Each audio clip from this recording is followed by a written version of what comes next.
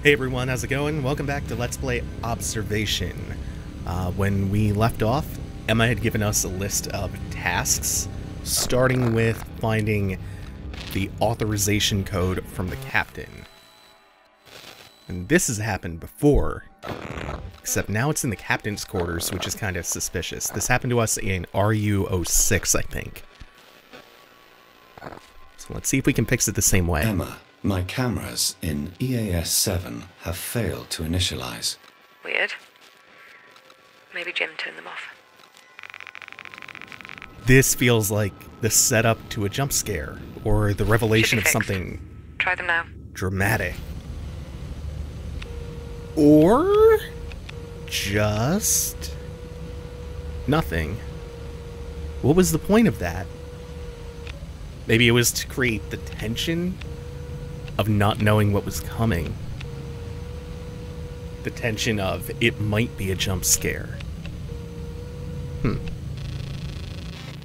Photograph of Jim Elias at his EASA graduation 2008.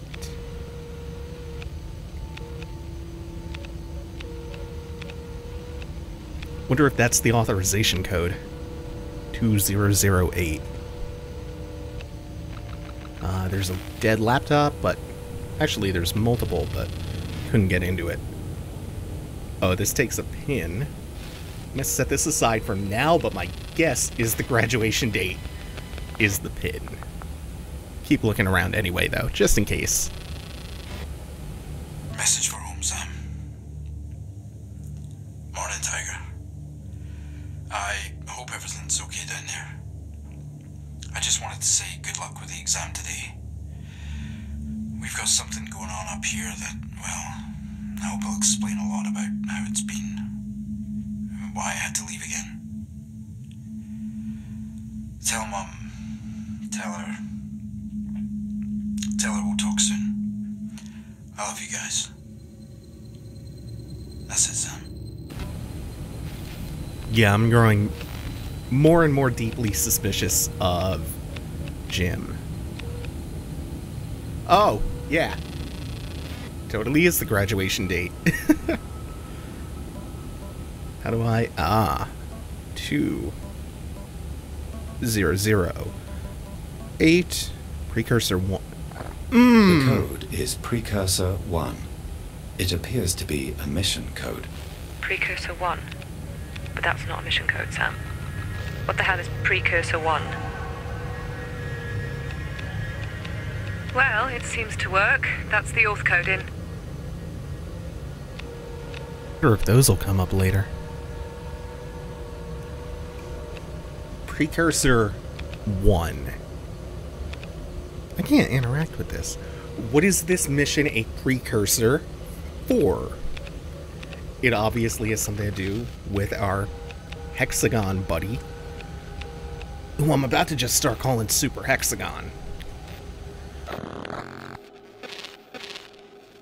And how we ended up on Saturn. What the fuck? Who is... Oh. Oh! I thought Emma had crossed in. Speak of the geometric devil. 5 squares. Line down. 5 squares, line down. It's amazing the shorthand your brain just comes up with.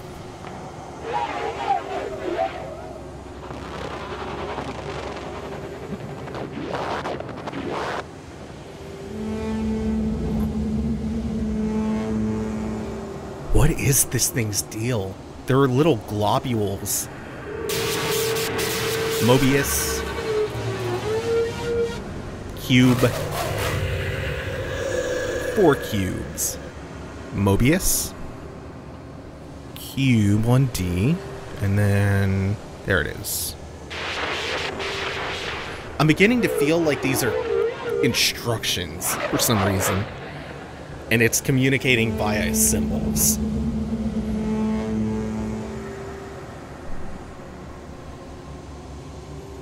It's actually reminding me. Okay, hold on. Check. Blocks. Line. 5 squares. Check.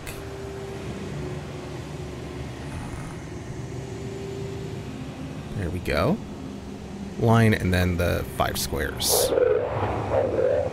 It's reminding me back in Bloodborne, the theory that the make contact gesture, where your arms form right angles, was a way to communicate with intelligent life that you understand the principles of mathematics.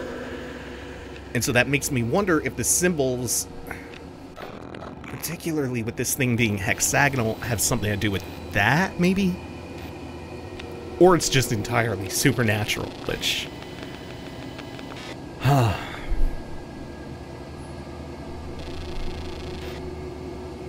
Okay. Right Ascension... What the... Near field server offline. Far field server offline. So what am I to do with this? I can get them back online, maybe? Coordinates available in communications. Okay, let's look around. Oh, hi! There we go.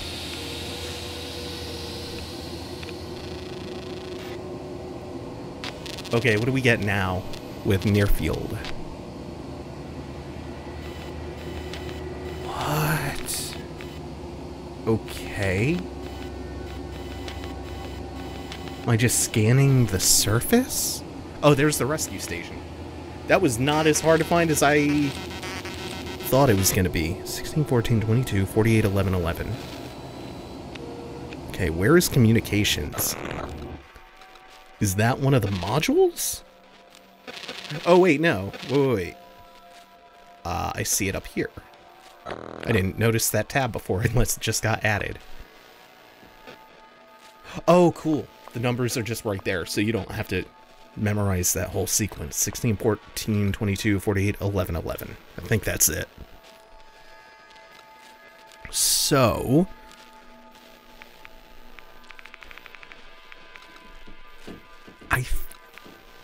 I assume this is as intuitive as it looks. So far, at least.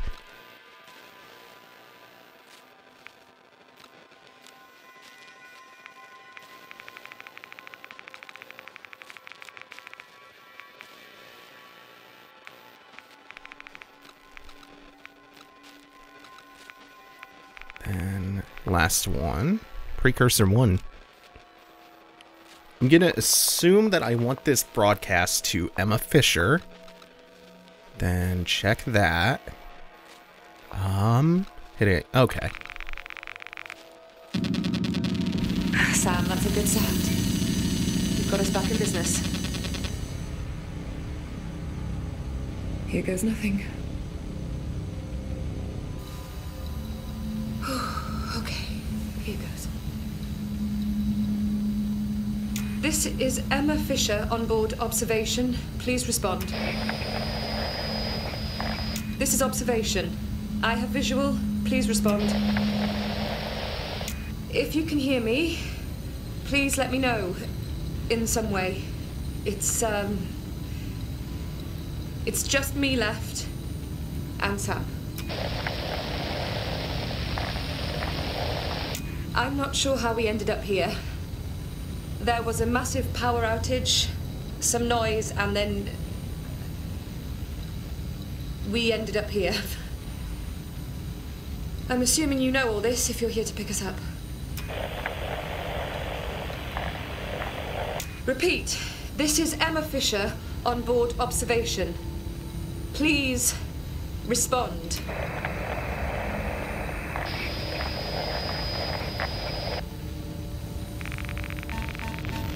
Sam, that alarm.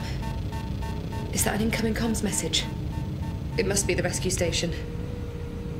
It can't be ground control. It's too quick.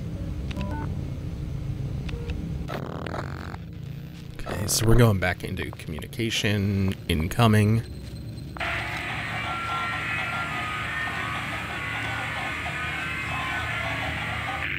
It's encrypted. See what you can do, Sam. Okay, but what about the other one?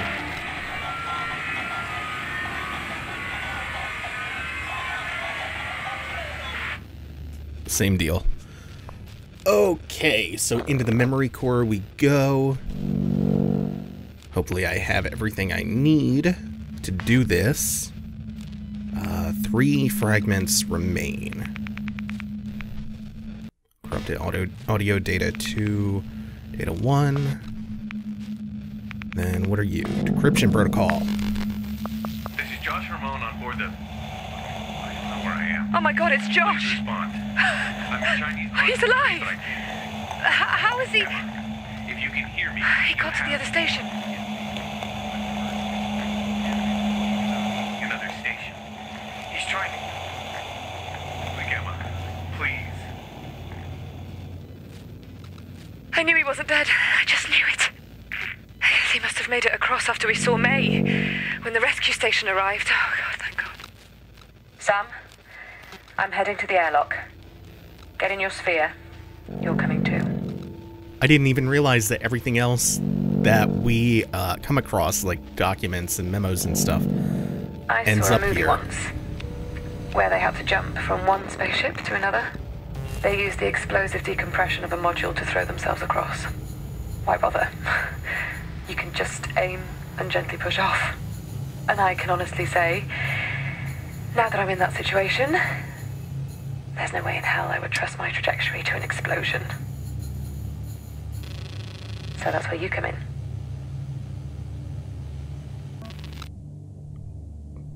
EMU suit. Message to crew. Station Doctor here. I've run weeklies on Josh, Jim, and May, but still need Stas and Ailsa for bloods and gym time. If anyone's got some actual bioscience for me to do, then throw it down my way. Directives from Houston have run dry. Sometimes I wonder why they sent me. So since it looks like we're going back out into space, oh, this is so fun. They put so much more work into simulating zero-G than you might think, but still managed to keep the budget pretty constrained by doing clever things. You ready?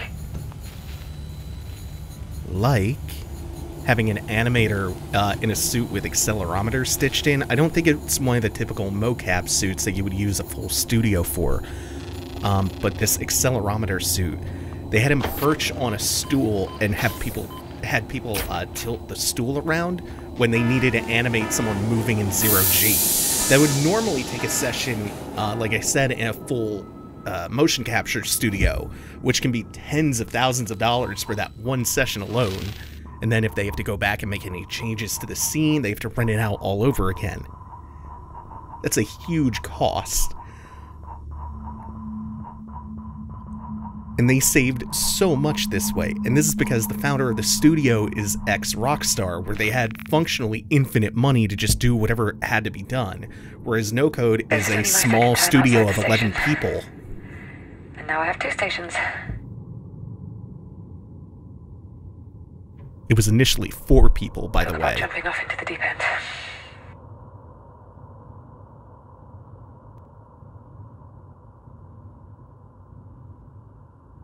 I have no control. Oh, God. Okay. That's us tethered together for the jump. Really worried about a gravity situation going If I down. start to drift, you can try to course correct in the sphere. I'm not sure the science is spot on, but it's better than nothing. You can be my anchor.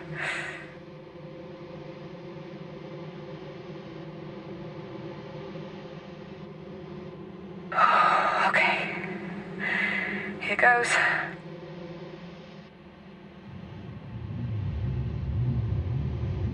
Oh my God, what am I doing? What am I doing? What am I doing? What am I doing? Oh God. Still with me, Sam? This rescue ship is identical. They must have built a secondary station, like a prototype maybe. Why would they need 2 stations? Okay, we're almost there. Wait. Okay, shit, Sam, you're drifting. You're gonna hit that module.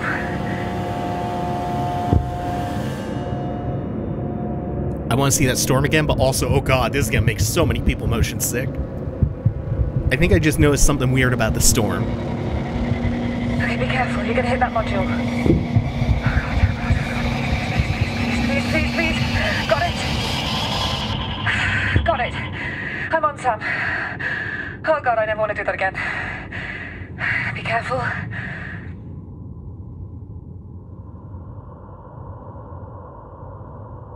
Still don't have control.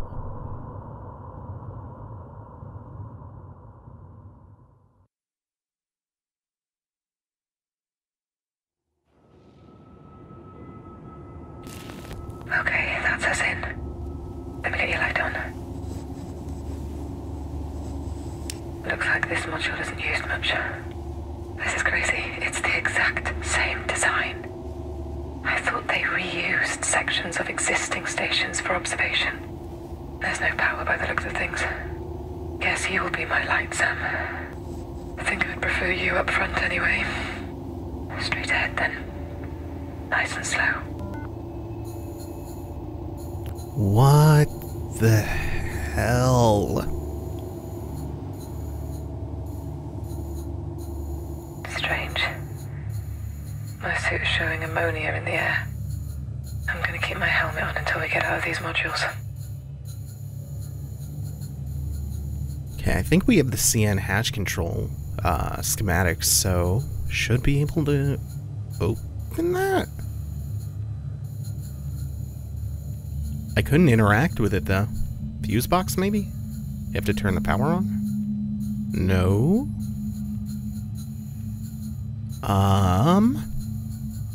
Let me check this with, when I reorient myself finally. Let me check this with Emma. These hatches are not connected to my system links. Of course, sorry. Just hang on, I'll try to budge them.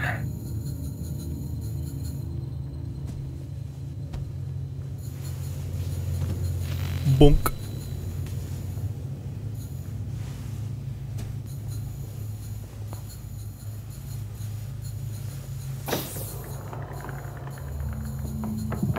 There we go. Let's keep going.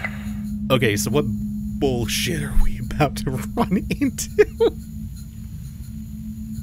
This is so weird. It's identical. So much for us being a flagship. The hatch ahead is open. We can access Universal. Josh, do you read me? Where are you? We're here.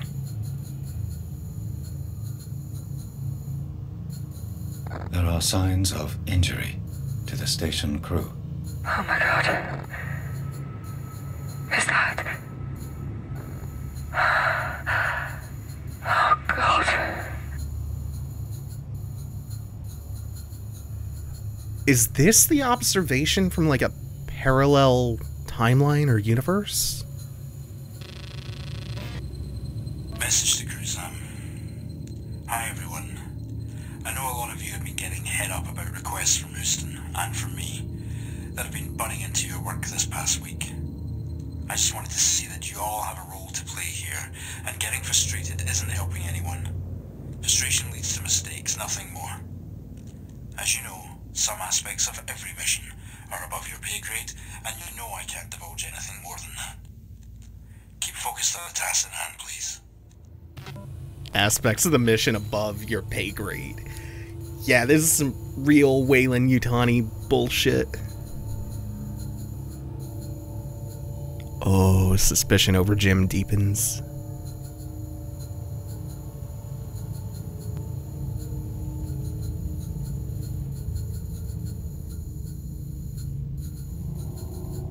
What do we have going on in here? Oh, I thought that was more than it actually is. Oh, wait, we have windows. Hold on. Anything. Laptop. And then I want to check those windows. Gonna have to find that pin. But hold on.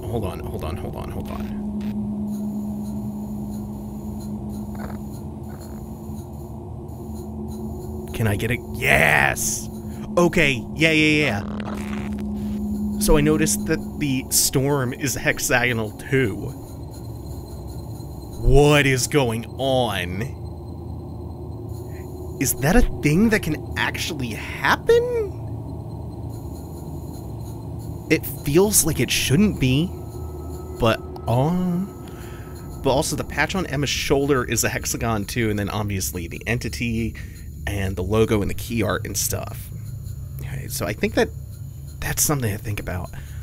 I think that might also lend credence to my theory from earlier about communication via math and geometry.